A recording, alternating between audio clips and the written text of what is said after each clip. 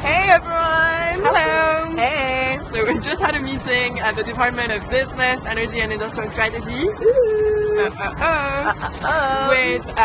10 representatives of amazing youth organizations, Nick Hurd, the UK Snippet Minister, and Kevin Hunt, the head of stakeholder engagement, and then 3 other employees from BASE.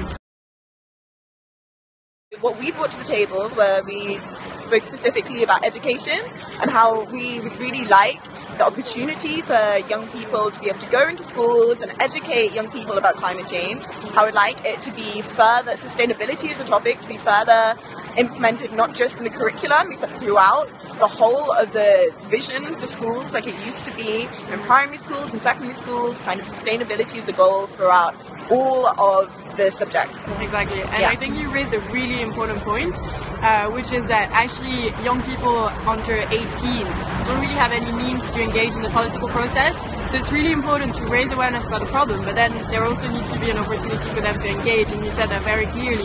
And I'd really like to point that the government should show leadership right now, because there's not many ministers speaking out on climate change in the news. We don't really have, a specific person that they come to, apart from maybe Caroline Lucas, who's not in, the main party right now.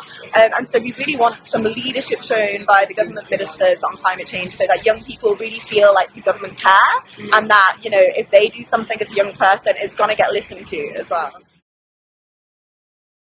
We really need to have a two-way process whereby complicated policy that we're excluded from, that isn't transparent, is explained to us in easy to understand language through education, and secondly, where we can actually get involved as change agents, as young people, and have the opportunities there to actually do something, whether that's through community energy projects, whether it's through local sustainability recycling projects, or whether it's just like going out there and campaigning to actually get involved in the political making process.